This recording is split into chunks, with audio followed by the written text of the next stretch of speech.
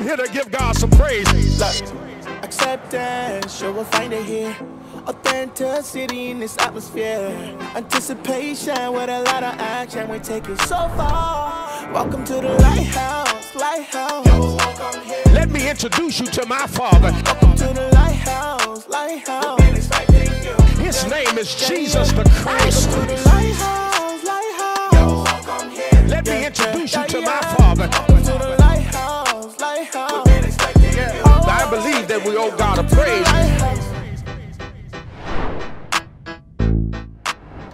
What's up, family? Hey, Pastor Torrance here, and I am on Take Action with Pastor Keion.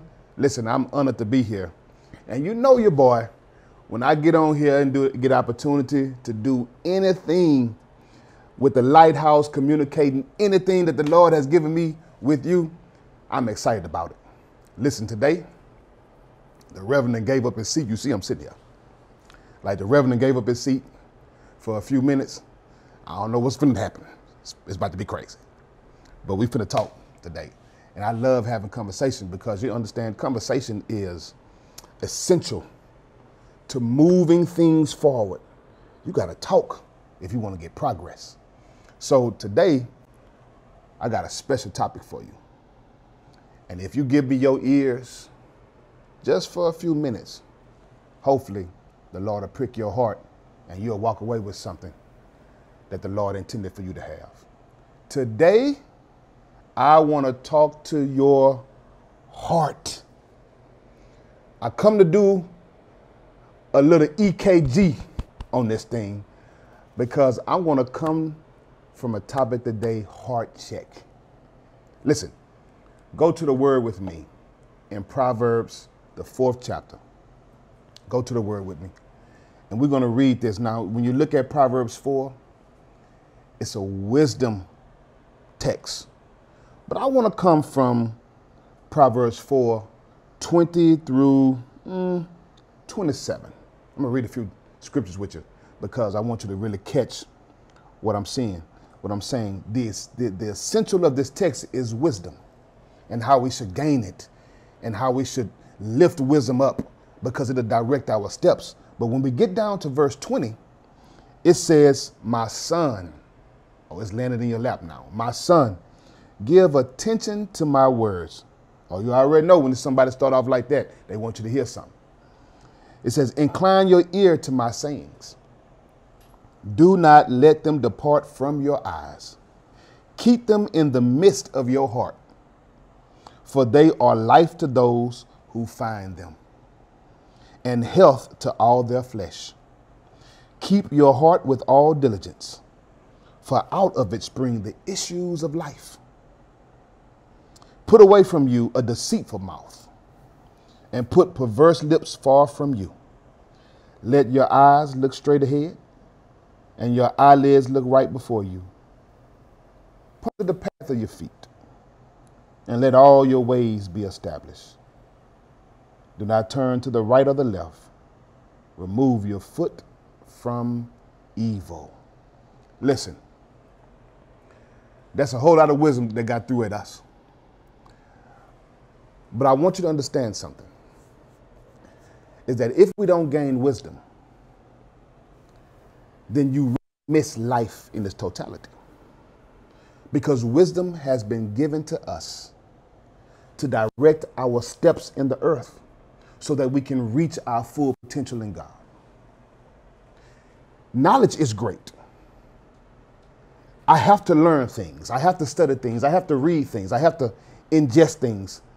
But wisdom helps me digest. Knowledge I ingest, wisdom I digest it. Because once I digest it, then wisdom helps me to apply the correct application to the knowledge I receive. I love knowledge. I love to learn new things.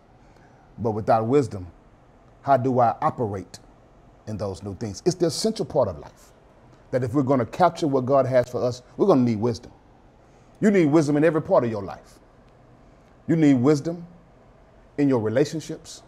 You need wisdom to deal with people on your job. You need wisdom to be a church member. Oh my God. Because when you come to church, Everybody in the church not saved yet. Some of them are still dealing with issues, and they're still rough. And when you rub up against them, you take more damage than you give love. So sometimes you're going to need wisdom on how to handle people, even in church.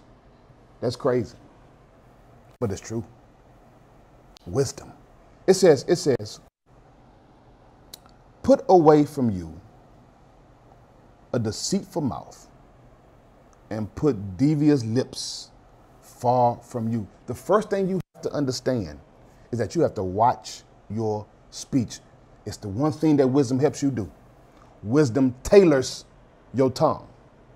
It keeps your mouth under restraint, because everything that your mouth can say and everything that your mouth does think should not be heard. Let me say that again.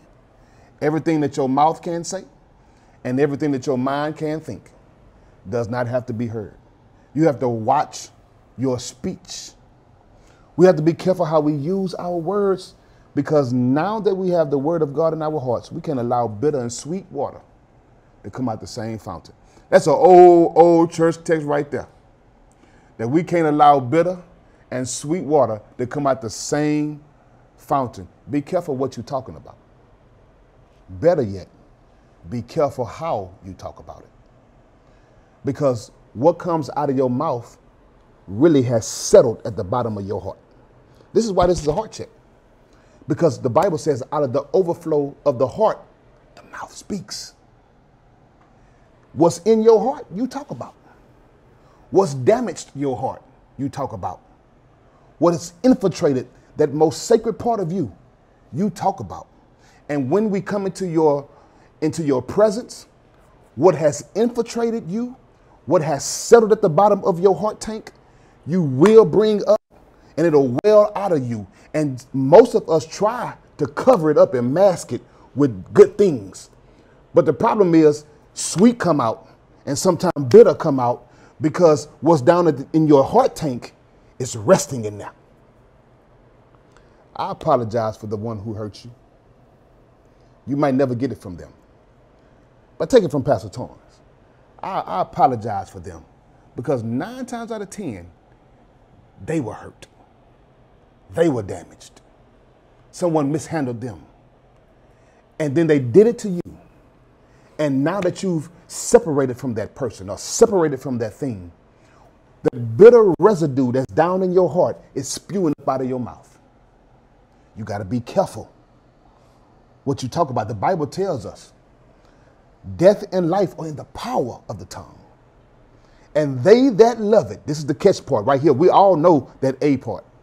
Death and life are in the power of the tongue. We know that. Christians been quoting that forever. But the B part you rarely hear. And they that love it shall eat the fruit thereof. What is that saying? That death and life is in the power of the tongue. But what's down on the inside of you, what comes out of you, creates a fruit that you eat of. Your mouth dictates your harvest. My goodness, if I was in church, I'd be cutting the rug right now. Because you mean to tell me that what I talk about dictates my harvest? What I talk about, I see.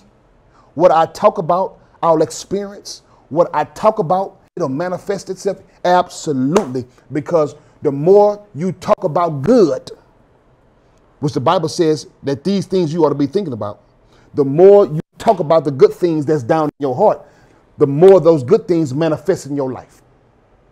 But if your life has been consumed by bitter, then death and life are in the power of your tongue.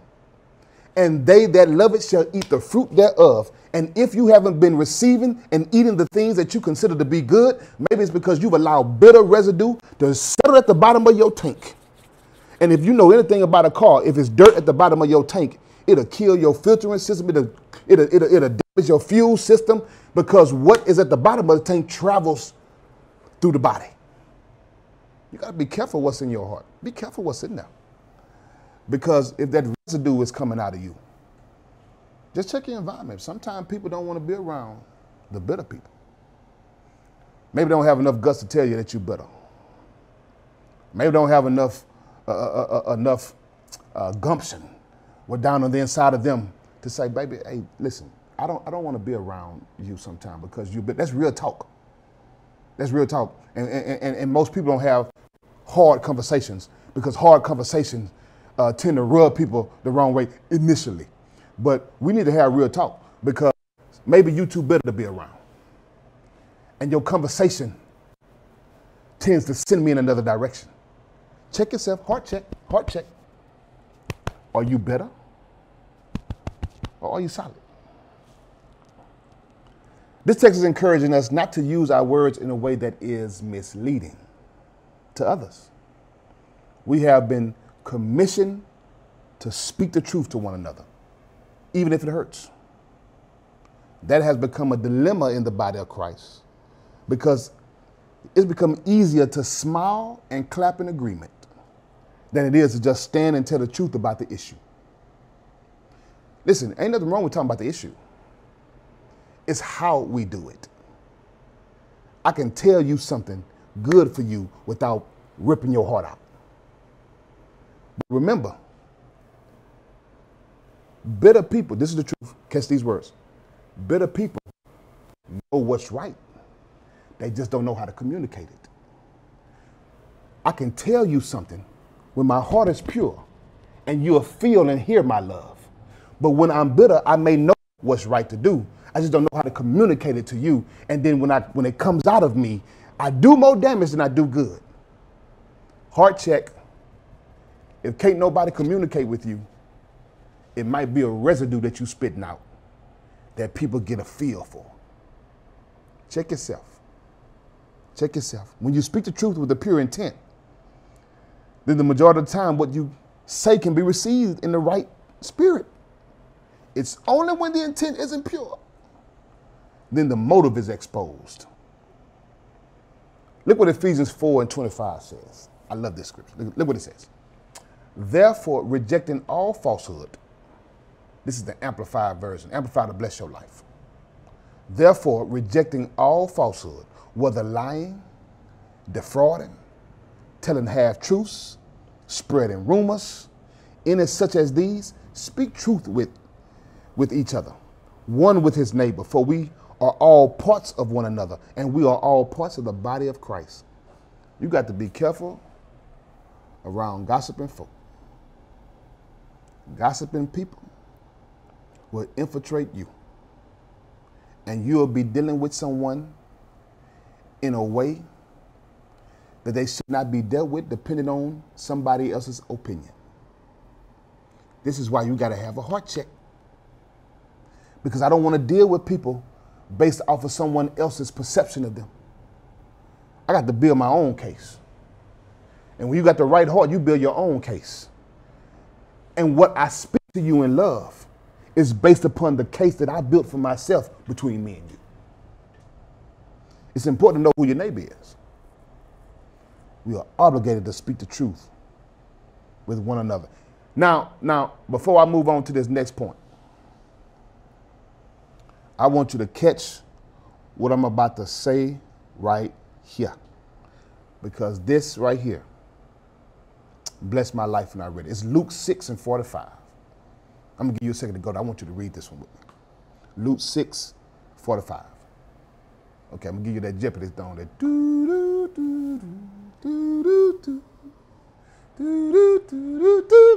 do do do do do.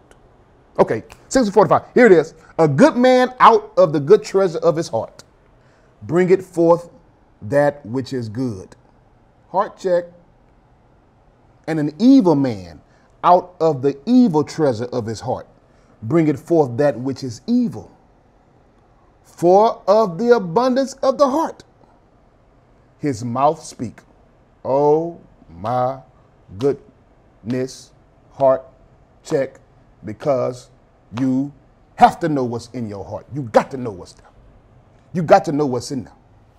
It said the good that's buried down inside of you, you can't get around it. You will do what's in your heart. But if the evil, you've been figure out somebody, you've been trying to figure out why this person acts like this, why this person responds this way, why they seem to always fly off the handle, why they don't always do the right thing toward people. It's because what's in their heart. And you've been trying to figure out their pattern. Don't figure out the pattern, recognize the heart. It's the evil, it's the things that's down on the inside that's coming out of them. And sometimes they don't even know, because when you haven't been made privy to the truth, you think your opinion is the truth. So what's down on the heart, on the inside of that person, is what they're bringing out. And you've been trying to figure out the pattern. Look at that. What they doing? Why they doing that? No, baby. Look at the heart. Look at the heart. Look at the heart. It's a heart thing. It's a heart check. It's a heart check. It's what's in your heart that motivates what comes out of your mouth. Out of the evil treasure of the heart, people bring up what's on the inside. There's a benefit to being around people who have a good constitution. They lift with their words and the comfort, you with their speech. Then there are those whose treasure is evil. In the Greek, it's called poneros. Poneros. And it means to be pressed, harassed, full of peril. They can't help it. Ma'am, sir, they can't help it. They've been pressed, they've been harassed, and it's causing them to have full of peril in their heart. So how they treat you is the result of what happened to them. That's why their heart is broken. It's a heart check. It's a heart check. They've been pressed, harassed, full of peril. My goodness. My goodness. I don't even know if I'm gonna get to the other points I want to make here, because this speech thing has so much power and weight on us. Look what 1 Peter says, 1 Peter 3:10. Let me show you how your life is dictated through your mouth. I don't know, I may not even get to the other points. I don't even care. Look how this speech thing dictates your life. 1 Peter 3:10, whoever would love life and see good days must keep their tongue from evil and their lips from deceitful speech. Oh my goodness. Oh my goodness. It says, who would ever love life and see good days must keep their tongue from evil and their lips from deceitful speech. How we use our words will determine the quality of the life we live. Now, you can't be talking to people crazy, and you can't be lying on folk, and you can't be gossiping about people and then expect for God to get the most out of your life. No, he said, whoever should love life and see good days. It's depending on how you keep your mouth and your lips. You want to talk about folk behind their back. You want to make sure, setting up pits for people with your conversation. No, how do you expect for God to get the best out of your life? Baby, let me tell you something. 9 times out of 10, I'm going to say that. Well, let's just say it. 10 times out of 10. Jason back there on the camera. Jason, it's 10 times out of 10. Somebody then put their mouth on you. 10 times out of 10. That conversation was meant to dig a ditch for you. And because that was meant to dig a ditch for you, there was the intent and the hope that you will stumble into that ditch and never recover. But let me show you how God, through the scripture, keeps us covered depending on when somebody put their mouths on us. Proverbs 2, I'm about to wrap this thing up. Proverbs 26 and 27, I ain't going no other points. This is it. Whoever digs a pit will fall into it. Let me say it again. Whoever digs a pit will fall into it. If someone rolls a stone, it will roll back on them. Whoa, oh, watch your mouth. Watch your mouth.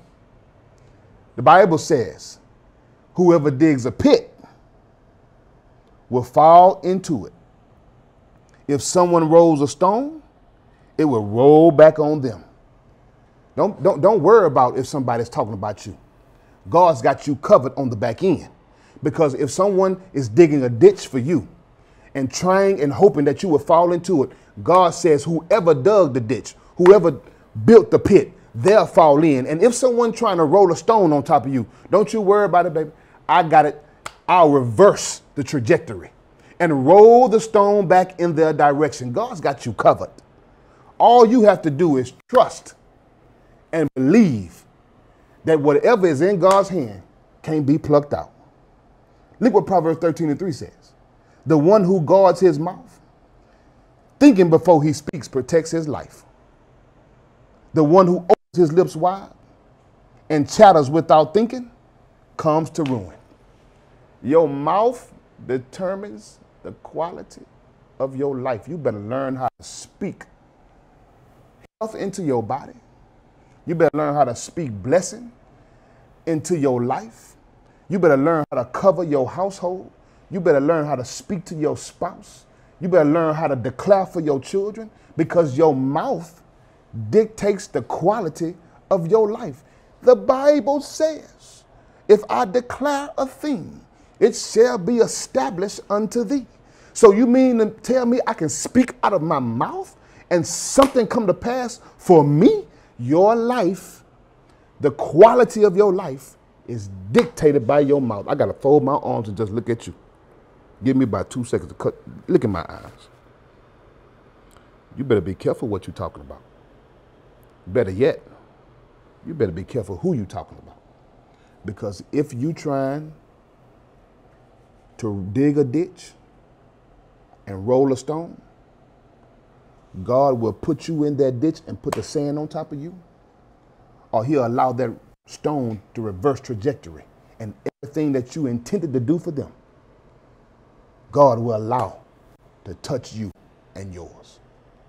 There ain't no threat. That's the word. I don't know.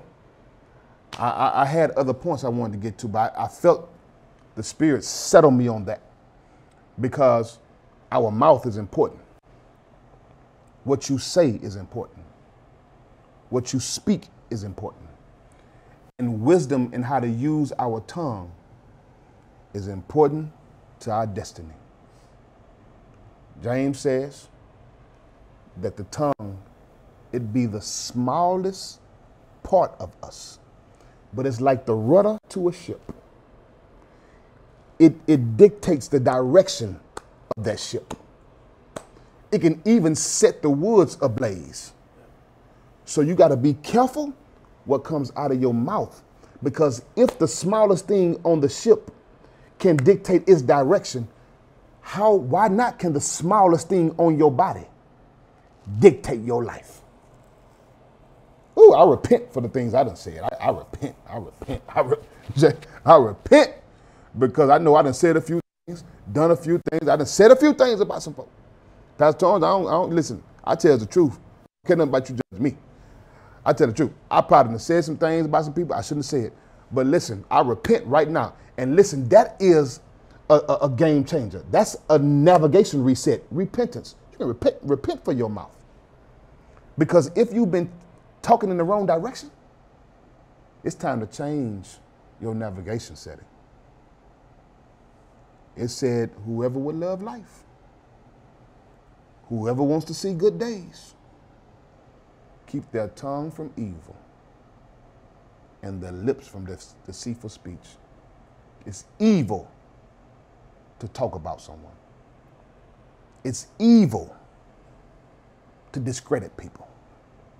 It's evil to gossip. It's evil to dig ditches. It's evil.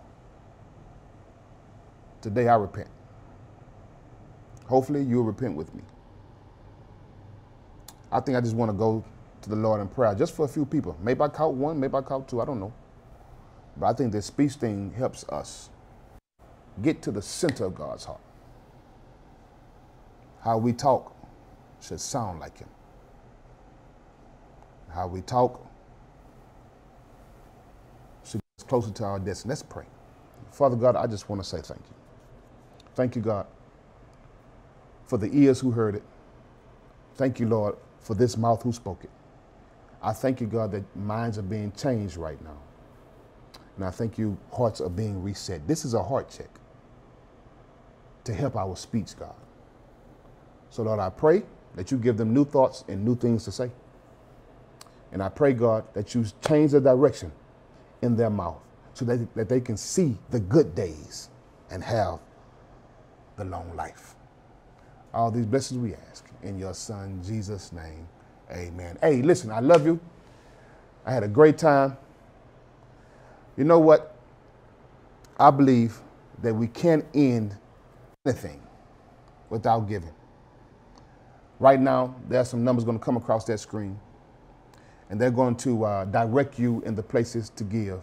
Text to give, you can give online. It doesn't matter what vehicle you use as long as you get it to the place that you're trying to send it to.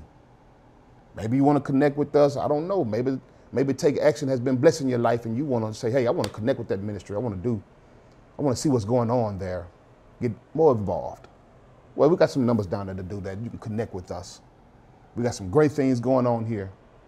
But listen, sow into the kingdom. Sow into the kingdom. Because the Bible tells us that if we sow, if we cast our bread upon the waters, for after a few days it shall return. It also says, whatever man soweth, that he shall also reap. The Bible also tells us that if we give, God will give back to us. Pressed down, shaken together, and it'll run over. Shall men give into your bosom. Listen, I enjoyed my time with you. I love you. And like Pastor Keion says, it ain't nothing you can do about it. I'll connect with you later on, fam. See you later. What an awesome word. And I want you to repack this message. I want you to, right now, tag some people that weren't on there. I want you to go back and encourage somebody. I want you to subscribe to our YouTube and our Facebook channels, all of our handles and Pastor Keion.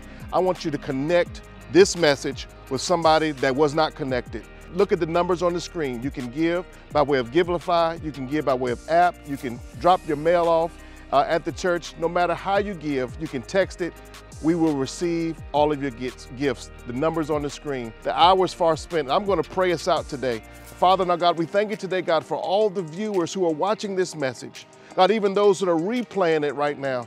I ask, kind Father, that you would give them the spirit of balance, that you would bring balance to everything in every area of their life that's out of balance. God, let every word, everything that was spoken over us and in us, God, shall not fall to the ground, but it shall be planted in this season. For this is our season, because we're not going to faint not. We count all of these things done. In the matchless name of Christ Jesus, we pray.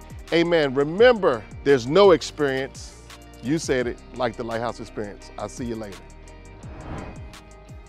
What's going on, family? If you're watching this video, you've already decided that you feel my vibe. You already have decided that you like something about the Lighthouse Church. And guess what? We are looking for people to minister to who look just like you, who believe in the Lord Jesus Christ, who believe he is the sustainer and creator of the world. And we use this social media, internet platform to spread the gospel all across the world, and that includes coming directly into your house. Lighthouse 2.0 is simply a group of people who say, you know what? We either can't make it to the sanctuary or we don't live in the city, but we love the ministry that is coming out of that house. And guess what? We view you as one of our own. So I want you to tag, text, or tweet anybody you know that needs to hear a word from God. Share this thing so that way we can actually be in line with the Great Commission. Going ye therefore into all the world, teaching people about Jesus Christ. Lighthouse 2.0, that means that you are a part of our family and you are friends that we have never met, but soon hope we can. Oh, and by the way, can I tell you what I tell all of the people who stand in line? Give me 1% of your trust. I'll earn the other 99. Give me 1 year of your life and God will change it. God bless you, Lighthouse 2.0. I'll see you hopefully online or in person.